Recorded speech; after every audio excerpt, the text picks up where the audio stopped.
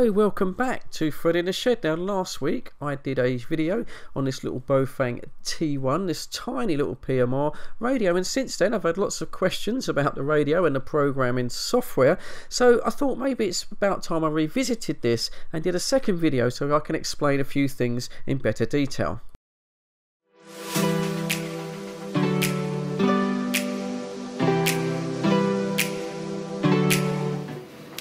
Right, in this second video on the little Baofeng here, I'm going to go through a few things I didn't go through on the first video. I've had a little bit more time to spend with the radio and have finally got to grips with the programming software. And I'll go through that in a second because that's a little bit sort of interesting. Been using the radio a little bit more. I've now programmed it just with the 8 PMR channels, which is all I'm going to use. And yeah, one of the questions that's been asked, I've had quite a few questions come in on personal message and stuff like that. People saying about the scan feature. Could I demonstrate the scan feature? Well, yes, the radio does scan, and very easy to do. You just hold down the little torch button there, 2 seconds, and then the radio goes into scan mode. I don't know if you can see, you've got a little tiny flashing LED on the top there to let you know. And then when it picks up the signal, it will stop and it will monitor that channel. To stop scan mode, you just press the torch button again. Now, one thing I have found, which is what I did actually mention on the first video, again, it's the volume of the speaker, the volume on the radio. Even with it set on its lowest setting, it's still pretty loud. And what I tend to do is I have these sort of, I have this radio on the windowsill or something, just on a scan mode, just to see if anything's going on around on the PMR. And then when it does actually receive, it comes up pretty loud. It's quite invasive, I would say, compared to the UV5R, where you can turn that right the way down and it's just in the background. But that's what it is. I did look at on the internet on some of the mods that are available to reduce that volume. To be honest, it's going right inside the radio, mucking about with little surface mount stuff on the circuit board. It's beyond what I would attempt to do. So yeah, basically that's that.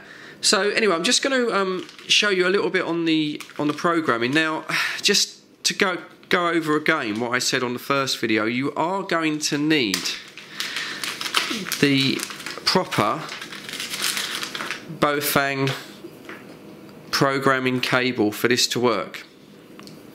It's a prolific cable. It does have some form of chip in this part of the USB here. It won't work with the standard USB cable.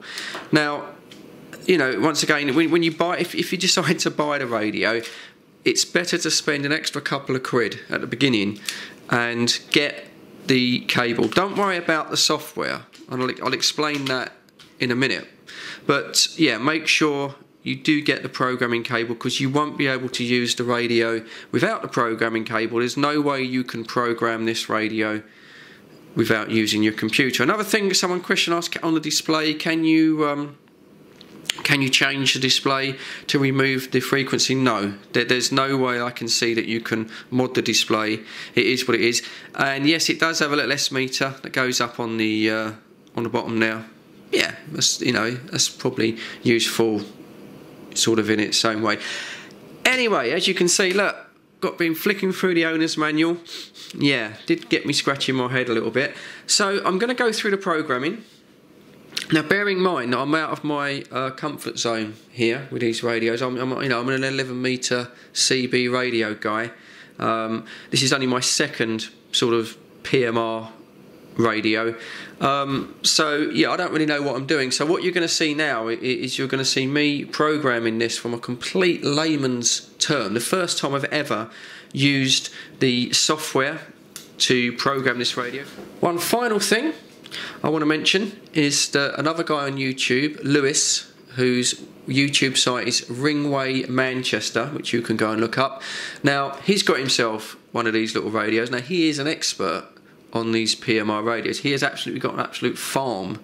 He's got dozens, it seems like dozens of these little PMR radios, and I understand he's going to be uploading a video today where he's going to do some testing, and he told me that he's got 2 miles out of his little Baofeng. I don't know if that's back to his home base antenna or that's on another contact, but I believe he's actually spoken to other people on the PMR band, and yeah, he got 2 miles. Now my test was, I thought, a 3/4 of a mile, but thanks to Richard, who came back and he did correct me, and he said, well, actually I think I was just over the half mile. So yeah, I didn't do so well on this, but as I say, in the software I do believe you can turn the power up or down. So I did go into the software, which I'll show you in a minute, and my radio was switched to high power, which I think is 1 watt. Half a watt is low power. So yeah, around my QTH, my built-up area, unfortunately, maybe half a mile is all I can do. But people are getting better distances than me. I don't know why. Could just be the area, or maybe their setup. But yeah, half a mile, But it is what it is, isn't it? I mean, it's not an expensive radio, and it's probably best to use, close to your proximity of your QTH, things like that. It's not an amateur dual band radio. It's more of a novelty, but it does work. Anyway, let me go on about the software here, and I'll just explain to you how I got on from a layman's point of view. So the radio that I received from Gary came with the official Baofeng program DVD. So I thought, well, best have a start with that, have a look at that. So I opened that up, and there appears to be a separate program for all of the models of Baofeng radios, and that looks quite good. But it's not until you open one of these that you realise that all of the menus and all of the instructions are all in Chinese. So that isn't particularly helpful.